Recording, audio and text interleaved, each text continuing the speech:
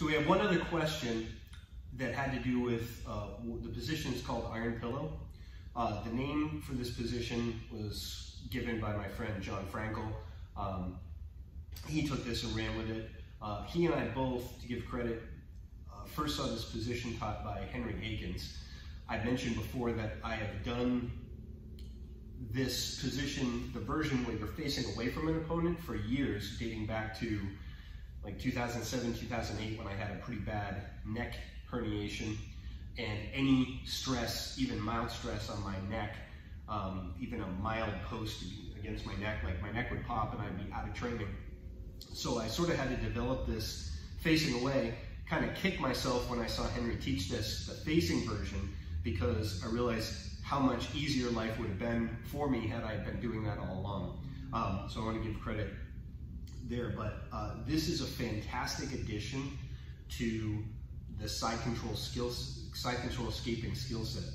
And I've been focusing on mount bottom fixes. This is a great position because what it will do is basically eliminate against somebody who's trying to flatten you out or keep you flat. It will enable you to take away all their ability to do that, because all the main routes to flatten you out, which essentially would have to do with being over your arm, under your arm, or getting some manner of crossface, they're all taken away. So contextually, when do you use this? Number one, it will be when somebody is trying to flatten you back out. If you're starting to get on your side or have arrived on your side, it will prevent that. And also, it is a fantastic way if you know your legs are beat and somebody's about to get around your legs past your hips and get to side, and you know that you have to concede the pass.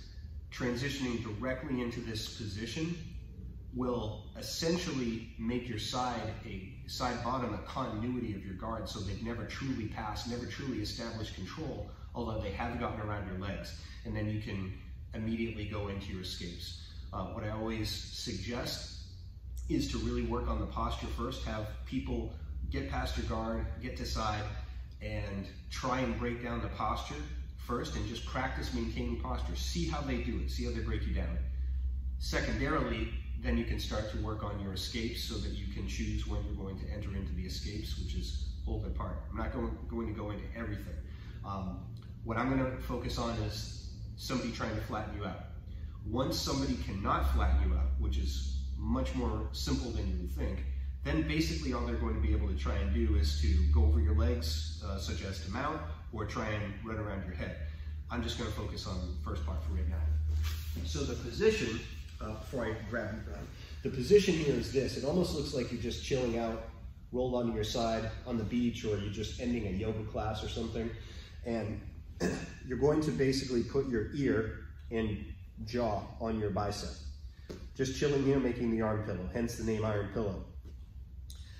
Your key position here is what you're doing with this arm and shoulder, okay? It's all about this shoulder, because right here, okay, you'll notice that my shoulder, top shoulder, is stacked over my bottom shoulder. So any pressure here is going to hit the shelf of my physical structure, right? The architecture of my collarbone, my shoulder, and I can be rolled flat because the body rolls like a cylinder.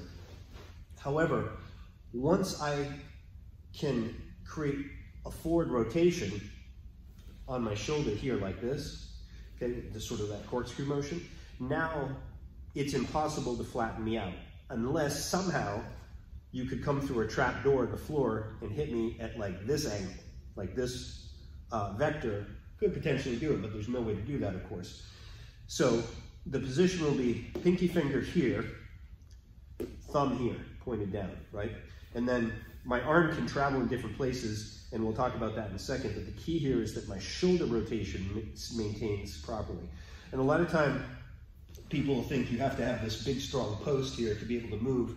There's times to do that, but honestly, sometimes people will start to try and push your knee to rotate you back. So as long as your shoulder position's good, you don't even have to have traction on the floor per se with your feet. Just this alone will do it. So let's take a look at that from a couple angles.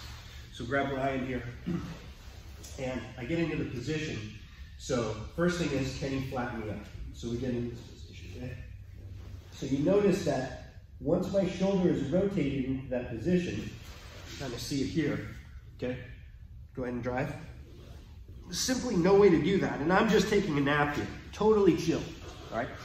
However, just a little variation from there, if you see me here, even if you, yes, oh, that's it. And everybody knows what that feels like, okay? So now, that is the shoulder position. That's the most important in terms of being flattened out. Now, I need to take away all the gaps, because how can somebody flatten me out? Well, first thing, he could get a cross face, okay? So from here, go ahead. Yes, flatten me out. If I try and fight him with this bottom arm, okay, such as doing this, like there's times when that can work for a moment, but if this is my key way to keep him fought off, then he can grab my arm too, right? And just swim this, just literally grab my arm right here, good? And he pulls up, that's it, okay? So my attachment to him gives him an attachment to me. The other thing is if we're wearing a gi, a pry bar, okay? So he lifts his elbow, frames his form against my jaw, flattened out, okay? So now, maintaining the top shoulder integrity, okay, I go back here, go ahead and get that position, or any of the neck positions, okay? Okay, pulling up on my arm, going for the cross face, going for a pry bar, good. Okay. The other thing you'll notice from here, if Ryan goes for any chokes, okay, using my lapel, can you choke me? Can you do an X choke? Nope, doesn't work. You can't get under that head. So all I'm doing here is really just burying my chin and jaw into that position. So worst case scenario here, he starts to get in a little bit. Good. This is from here. Just swim that in like this, and I'll move myself away just a little bit and then reestablish. But for the most part, just burying your chin and jaw into your bicep will take care of that, even on strong people. It's very difficult for them to be able to dig in there. Now, how else could he flatten me out? Ryan could get an underhook. Okay, so get his arm in here, you see it? Drive me flat.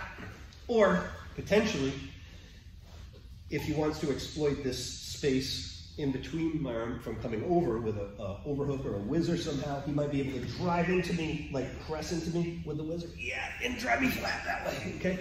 Also entries into chokes, like Bravos, Darce, things like that. So, okay, from here, all I'm going to do if I feel him start to come over under my arm, okay, is this motion, right? Just burying my elbow, okay, to my rib cage, kind of doing a little curl motion here. Important part is, again, shoulder position does not change. So he has that. So Ryan's in here like this, okay, he starts to mess with my arm. I keep my shoulder in that same position while taking that away, right? You see he's trying to dig in, go ahead. Yeah, he can't do it, try and come over. Good. Can't do it. No. And there you have it, right? So if contextually somebody is trying to be tight to you, okay? Sometimes, you know, I've had even my own students who say, yeah, it seems like a little contrived because what if I just jump up and hop to the other side? Okay, we could have a lot of conversations. In MMA, another question like, or if strikes are involved, isn't that super passive? Yeah, it would be very passive. Why would you just lay there if somebody is not disconnected to you, if they're pulling back a shoulder like that, right? You should be in motion. You should be soaking up that space. This is when somebody is bringing their connection fully to you, trying to take away space, trying to be tight, flatten you out. This is where it works perfect. And the last thing we'll show is off the guard pass. Again, once you know that you're beaten, we'll just give a little scenario. Don't let your guard ever fully be passed. Like, it's not completed. You are not totally owned, even though your partner has already gotten past feet, knees, and hips, right? So they may be cross body, they haven't fully controlled cross sides. So this is something you want to definitely get into your game. So let's say Ryan beats my legs, right? He starts to pass. I know he's got it. So right here, good. Okay. Now I'm going to it, right? So establish position. Then start to try and beat my position. Good. Yes. And once I know, right? Once I know that he cannot beat my position, then it's up to me to be able to decide when I can go ahead and enter into my escapes and even reverse the position. Okay, hopefully that's helpful. Thanks, Henry, for that tip on the arm position, especially being able to take away that crossface. I found was just a beautiful game changer. Immediately implemented that into my game and my teaching, and hopefully this whole sequence here from the bottom escapes and that side position will be a big boost for you guys. Talk soon.